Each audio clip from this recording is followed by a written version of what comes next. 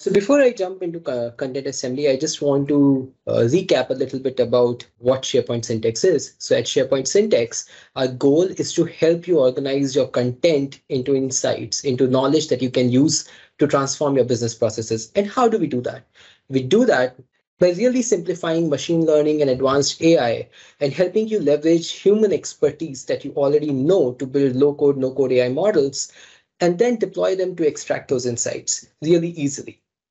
Now, as part of SharePoint Syntex, we try to get into the entirety of content lifecycle. So we have content understanding where we help you build low-code, no-code models to extract insights from your forms, from your documents, help you assign sensitivity labels. We also have functionality around metadata search, which helps you search for documents easily in SharePoint libraries.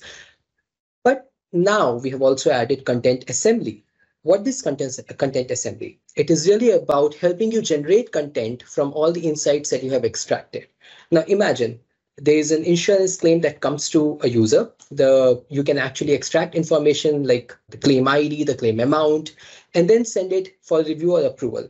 Once the review happens, you can use the same information that you have extracted to actually generate an insurance claim letter for your client, informing them whether the claim is accepted or rejected. And all that can be done using Syntex, the different components of Syntex, to understand, to discover, and then to generate this content. Moving on to the demo. Okay, so for the demo, imagine that you are a recruiter who's responsible for creating all the consulting and service agreements for different vendors that you actually hire in your organization. Now, the way that you would do that today is to possibly create you have a sample contract already. You would actually open it in Word. You have the details coming to you in either emails or some other format, and you will manually enter those details in the contract to generate the contract, the agreement or the consulting agreement or the service agreement, and then you will actually get it reviewed and send it out to the customers. Now, this is both error prone in terms that, there's manual intervention involved, and we actually want to simplify this process for you and make it easy for you to generate this repeatable content, the consulting and service agreements again and again. So what we have done is help you create templates from any existing document that you already have. So if you are a SharePoint Syntex licensed user, you can go to any document library. You will start seeing a new option called Create Modern Template. You hit on this option, and then we let you upload any file from any Word document from your existing, from your OneDrive or from your device. So I'll just select this contract because, it says sample contract. So let me select it and use it to build a template. So it takes a little bit time to load in this. Once it's loaded, you can start by identifying what is the dynamic content really in this contract that will change from one contract to other, right? Not everything in the contract in terms of the conditions, the clauses may change, but there are certain things which will change from one contract to other. You can identify that and start creating placeholders for them. In this case, you can simply select the text that you want to create a placeholder for, give it a name, and we allow you to associate it with 3 types of data sources. One is you want the user to add it, enter it manually, and you can support these 6 data types for manual addition. You can also use a SharePoint library or a list as a data source, and we also allow you to associate it with the already set up managed metadata in your organization. So for now, I'll just set it up, start by selecting it as a list.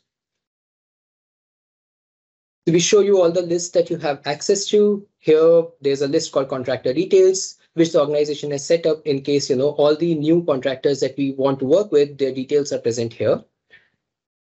You say next, title contains the name, you can hit save. Once you are done, you can hit add to add this placeholder. Now you can create as many placeholders as you want for this document. There's no limit as such. Whatever dynamic text you feel needs replacement, you can do that.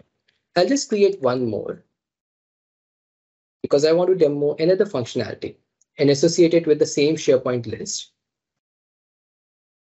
Notice how we have pre-selected the list for you. It's highly likely that you will actually be working with the same list. You select the address, hit save, and add.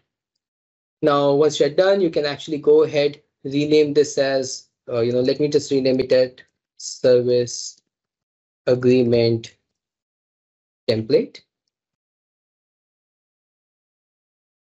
Go ahead, publish the template, create as many placeholders as you want. You can go ahead, publish the template. Once the template is published, it is now available in the new menu in the document library. So if you go to the new menu, you will start seeing a new template here called the service agreement template, which any Syntex licensed user can now come back and use to generate the document. To generate the document, you simply need to click this template. Notice how we show you all the information in terms of, hey, there are 2 placeholders that you need to fill in. Here are the 2 placeholders that you have to fill in. I'll start by renaming it and saying, hey, you know what? I want to create a service agreement for somebody called Bob. You'll see that the list values are auto-populated here. If you want anything here, you can add it, or you can also invoke the list directly from this button. So let me select Bob to Bob. Let's say OK. And notice how the address has been autofilled because we were able to identify a unique record in the SharePoint list, and hence we autofilled the placeholder. So this is a functionality which we provide out of the box without you having to go through the hustle of filling in all the placeholders. Once you have done, you have filled in all the placeholders and you are ready to publish, you are ready to create the document, simply hit create. And at the time of creating, we allow you to rename the document if you want, but we also allow you to create the document in 2 formats, either the Word or the PDF format. So I want a document in a PDF format. Let me create a PDF and say create. Once done, you'll see that the document is available. The PDF document is available in the library. And notice that we have changed the placeholder values in the document. So this is how you can actually convert any of your existing documents into a template that you want and use it again and again to generate repeatable content. Now, this is not the end of it. We are actually working on a lot more functionalities which are going to come really, really soon out. And some of those functionalities include, templatizing entire tables, templatizing images. We also want to ensure that the values that you fill in as field in those placeholders, you can directly tag them as metadata of the document so that you don't have to write any other model or, to extract those values again. And something that we are really excited about is also we are actually releasing very soon a preview action in Power Automate in SharePoint Connect and Power Automate to help automate the entire document generation process, where you don't actually you can directly generate a document when a list item is added, modified, or deleted. You can tie it with a content assembly template and then generate the document automatically. So that's it. Thank you. Awesome, Ankit. Thank you so much. That's very, very cool stuff. Really appreciate you taking the time to share that with us today.